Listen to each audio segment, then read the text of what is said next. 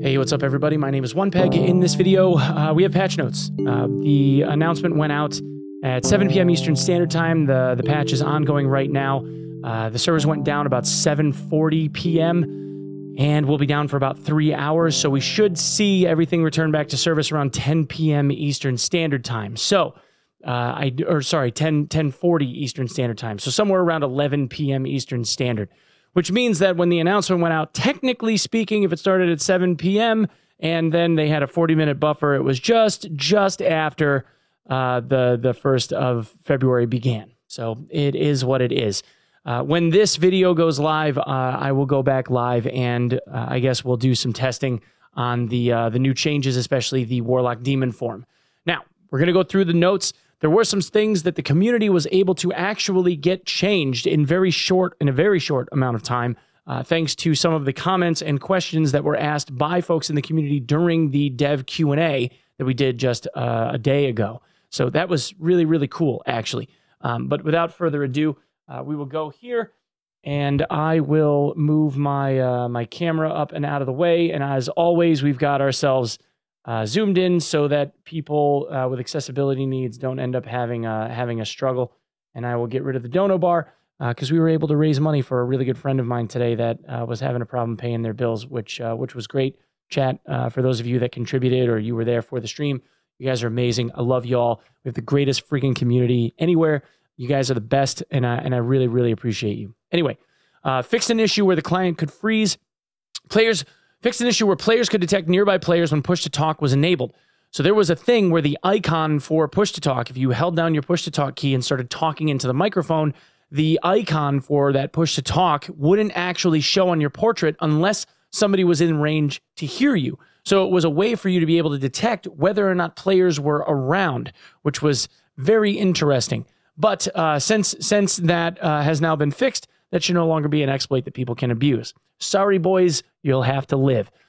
Fixed an issue where the Goblin Mage could fire projectiles through walls, where clothing could obscure the camera when looking down and attacking. So this was especially something that could be seen with robes, especially the frock.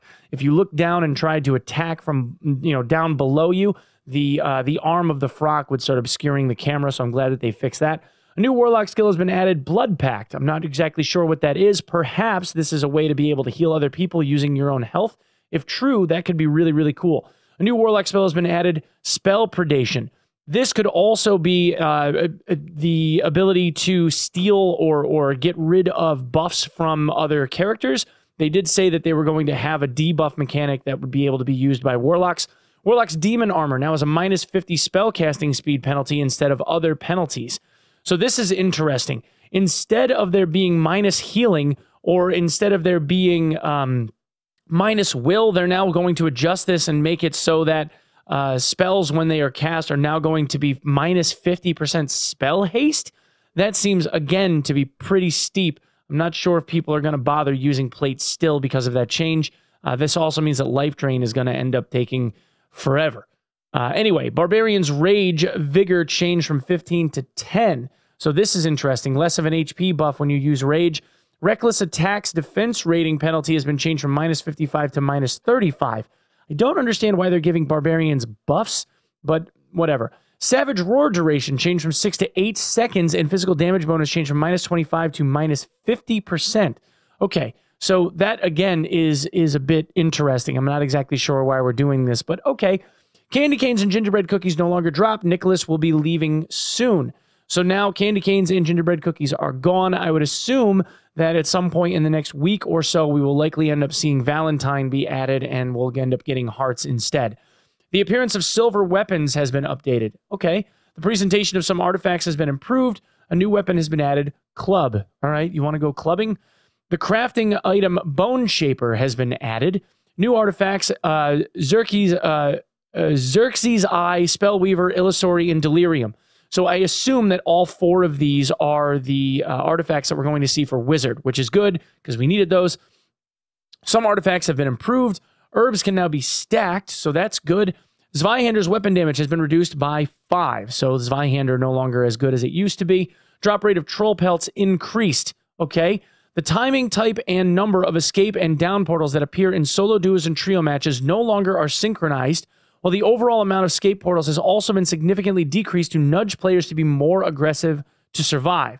So now they're trying to force us into PvPing a whole lot more than we used to. Probably the time of being friendly with each other is kind of coming to a close. This is also interesting. We're also going to be, I guess, forced into having to find more static extracts. The max amount of players for a match has also been slightly decreased for each game type. Interesting. The pre-lobby time has been decreased from 3 to 2 minutes. The amount of AP earned from PvP kills has been doubled. So this is the third time that the PvP bonuses for AP have been increased by a significant amount. The Dark Swarm always encompasses the whole map at the start of each floor. So now instead of seeing the Dark Swarm suddenly appear, it's kind of always going to be there instead. A new area has been added to the world map, Frost Mountain. Ice Caverns, an area of Frost Mountain, has been added.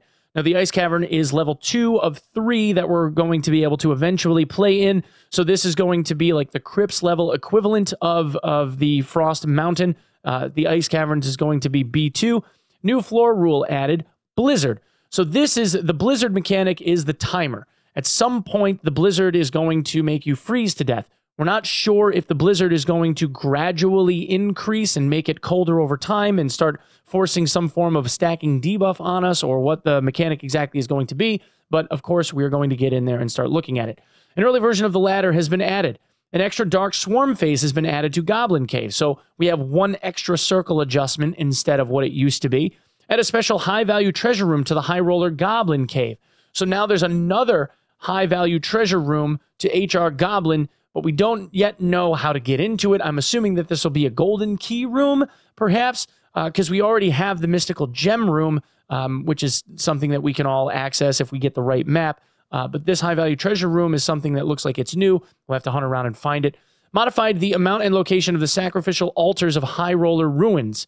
Okay, so this is interesting too. So the sacrificial altar is the res altar. High Roller Ruins being modified. We don't know if this is going to be more or less, but I guess we'll find out. Updated the monster composition for High Roller Ruins, including switching out skeletons with wisps or wolves in several modules. So we're going to see more wisps and potentially more wolves than we used to, which again is a good thing because wisp kills and wolf pelts are things that we need for quests and seem to be the things that get spammed the most, even though the wolf pelt is like a 2% drop rate, and I wish that they would buff it. But, you know, whatever. Just so that everyone's on the same page for the math of this, if you wanted to, based on the averages, get the 20 wolf pelts that you needed to be able to complete your quest, that is 1,000 wolf kills. So that is a lot. And that's something that I think needs to be adjusted. But hopefully we'll be able to get them to do that at some point. Modified several areas of the ruins to make it more difficult for double jump quick traversal in certain modules. So no more wall jumping or as much wall jumping as there was before, which I think is a good idea. Added usable ladders to the Bandit Forest module on the High Roller Ruins. Usable ladders is interesting. A golem now guards the towers in the ruins. So a lot of things that people used to do was to run up the towers to be able to kind of get away and sit and wait. If there's a golem underneath the tower or at the top of the tower, that will make for an interesting fight, I think. The drops for the ruins sub-bosses have been improved. Good. They had some pretty crappy drops. High Roller Crypts now have more high-quality chests. Again, W. Season rewards for each adventure rank have been added. This was a question that got asked in the Q&A session if we were going to end up seeing those. The seasonal rewards being included means that everything other than the Pathfinder rank and below is something now that we'll know about. We know that they had teased the Demigod rank, for example, is going to give a special skin for the cloak slot, which is good. Merchants provide a rarity filter. Very cool. New emotes. Nightly Kneel, Noob, Praying Hands, and Hand Heart have been added. The player list now only shows the player's status as online or offline. Japanese translation has been significant. It's been significantly improved. Okay, so unfortunately, we were unable to finish the new boss encounter for this locale, so we have increased the loot drop from this map, including a large treasure hoard in the very center of the map for the most daring adventurers. Please note this new map is an experimental work in progress, and we will be making lots of improvements based on your feedback. So it seems like if you guys want some BIS stuff, we go to where the loot is, and that sounds like the cavern. Update was also supposed to include a first pass at the marketplace, which allow users to sell items to other players through automated process, but unfortunately, internal testing wasn't completed, leading to some delays. It will be available in the near future. Give them a few days to a week. They'll end up having the market in. Unfortunately, no market for this patch. But as I have said in the past, it's always a better idea to have something in these patches that work as opposed to just something that we can stare at and end up having potential exploit issues and whatnot. The last thing that we need is another dupe exploit. I think we all can agree on that. Finally, we noticed more teaming in matches, so we're tweaking some settings to nudge players to be a little more aggressive. So this is an attempt at a workaround because of all the excess teaming. If they're making it so that people have to PvP in order to be able to escape, aside from, say, 1 or 2 teams on 3v3 maps, that is going to definitely make for some interesting gameplay. This means that from a strategic standpoint, it would be a best case scenario, best practice for everyone. Secure the circle, get to where the circle is going, and then work out from there. I think that's going to end up being the situation where you're going to rush wherever you believe the circle is going to end up is probably going to be the best idea. We've altered the number of players per match and reworked some of the maps so early engagements can be done more confidently without interference from third parties. We've also lowered the number of portals so you will need to eliminate competition in order to ensure your survival. We will continue monitoring behavior and adjust accordingly. Thank you for your patience and support. See you in the dungeons. Okay, so that is the patch notes. I hit the wrong button. Whatever. This looks like overall, again, a W. Although I have a head scratcher moment regarding barbs and why they would give barbs love. No offense to the barb mains out there. When you're playing barbs solo, it seems to be incredibly effective. Barbs in teams with buff ball comps are still very, very good. I don't see why they needed that, but it is what it is. Maybe the devs see something that I don't, or maybe the barb mains in here could, chime in or give me some feedback other than like, W barb, haha, get wrecked or something. Although now I expect that will be all of the comments. Don't let me down, boys. Don't let me down. Anyway, thanks so much for coming and checking this out. My name again is Onepeg. I will be live again as soon as this video is live. If you enjoy this type of content and you want to see more information and news regarding Dark and Darker and other survival games, please consider subbing the channel. That would be really awesome. Otherwise, come and check me out over at twitch.tv/Onepeg, and I will see you there. Okay, thanks. Peace.